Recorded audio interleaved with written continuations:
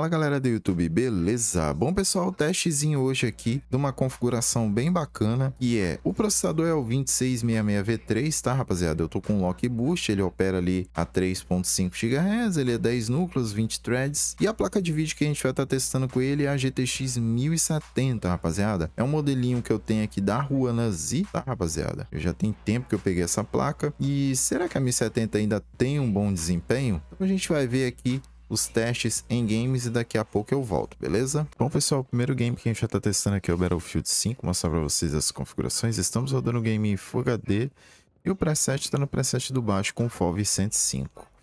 E bom rapaziada, a nossa média aqui ficou em 156 FPS.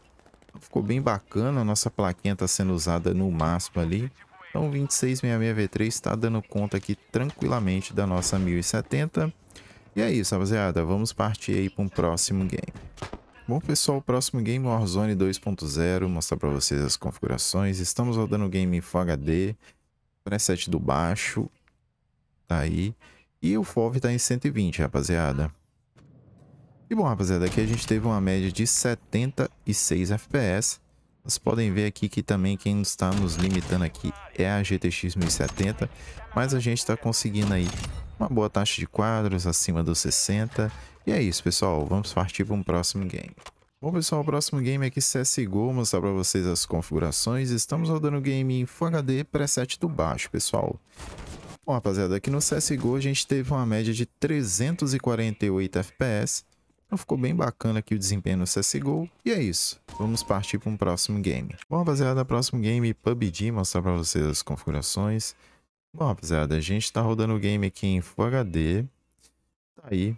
O FOV tá em 103, a renderização tá em 120, os gráficos tudo no baixo com a distância de visão no épico.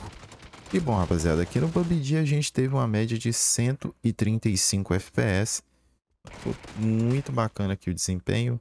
E é isso, pessoal. Vamos partir para um próximo game. Bom, pessoal, o próximo game é o The Ring. Mostrar para vocês as configurações. Estamos rodando o game HD preset do máximo. E bom, rapaziada, como o Elden Ring tem um frame rate travado a 60, então a gente tá tendo 60 ali, mas eu creio que a 1070 também, se fizesse no máximo aqui, seria 65 quadros, porque vocês estão vendo que ela tá em 95, 96% de uso. Então ela não faria mais do que isso, mas tá bacana, pessoal. E é isso. Vamos partir para um próximo game. Bom, pessoal, o próximo game Far Cry 6. Estamos rodando o game Full HD preset do Ultra, rapaziada. E bom, rapaziada, aqui no Far Cry 6 a gente teve uma média de 60 FPS. Vocês podem ver nossa placa ali, tá ali em 93% de uso. Acho que aqui faria uns 65. Aqui quem está nos limitando é o 2666V3. Mas a gente está bem próximo dos 60 e é isso que importa. Vamos partir para um próximo game. Pessoal, o próximo game foi o Horizon 5, estamos rodando o game em Full HD e o preset está no preset do alto com as texturas no Ultra, rapaziada.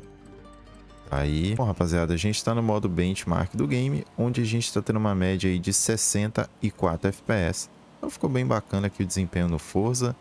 E é isso, pessoal, vamos partir aí para um próximo game. Bom, pessoal, o próximo game, God of War, mostrar para vocês as configurações. Estamos rodando o game, rapaziada, em Full HD, tá aí. E o preset está no preset do alto com as texturas no Ultra, rapaziada. E bom, rapaziada, aqui no God of War a gente teve aí uma médiazinha de 70 FPS. Então ficou bem bacana aqui o desempenho. E é isso, pessoal. Vamos partir para um próximo game.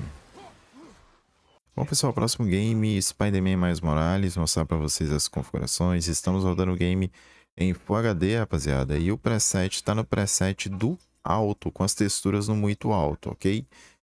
E bom, rapaziada, aqui no Marvel's Spider-Man a gente teve uma médiazinha de 77 FPS.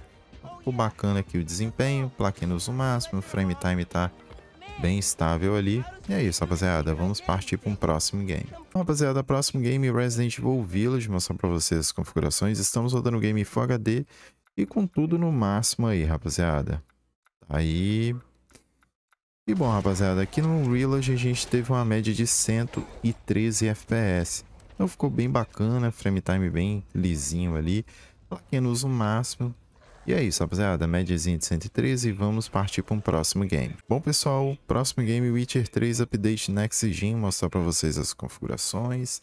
Bom, rapaziada, a gente está rodando o game em Full HD E o preset, rapaziada, tá no preset do alto com as texturas no Ultra mais. Bom, rapaziada, aqui no Witcher 3 a gente teve uma média de 57 FPS, então ficou bem próximo dos 60, né? Mas dá pra jogar assim tranquilamente, rapaziada. E é isso, vamos partir para um próximo game. Bom, rapaziada, próximo game, Uncharted 4, vou mostrar pra vocês as configurações. Estamos rodando o game Full HD e o preset está no preset do Ultra, rapaziada. E bom, rapaziada, aqui no Uncharted a gente teve uma média de 61 FPS. E é isso, pessoal, concluímos aí todos os testes.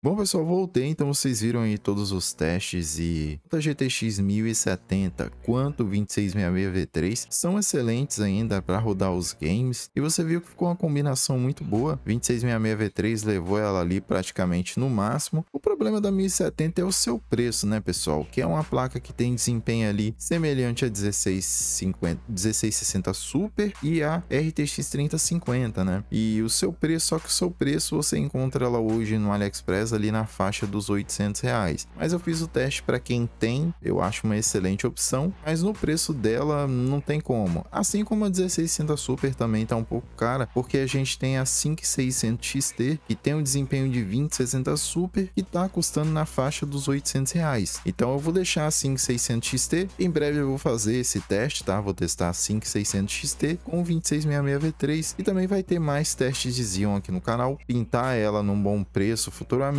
É uma placa muito boa ainda para rodar os games em Full HD, qualidade alta, alguns até no Ultra. E bom, rapaziada, vai estar passando o consumo total deste PC, então ficou ali na casa dos 350 a 400 watts, então uma fonte de 450 watts aqui, que é o que eu recomendo, de boa qualidade, já dá e sobra para esta configuração, ok, rapaziada? E é isso, eu vou finalizando o vídeo por aqui, muito obrigado a todo mundo que assistiu, clique em gostei, se inscreva no canal, ativa o sininho, dúvida deixa nos comentários, sempre que possível eu respondo vocês, comente aí no campo de comentários o que você achou, qual placa você quer que eu testo no próximo teste com 2666 V3, e aí o comentário mais votado ali, com mais likes, a gente testa a placa de vídeo, ok? E vou deixar também no final do card alguns dos muitos testes que eu trouxe com este processador aqui, com outras placas de vídeo. E é isso, pessoal, vou ficando por aqui, forte abraço e fui!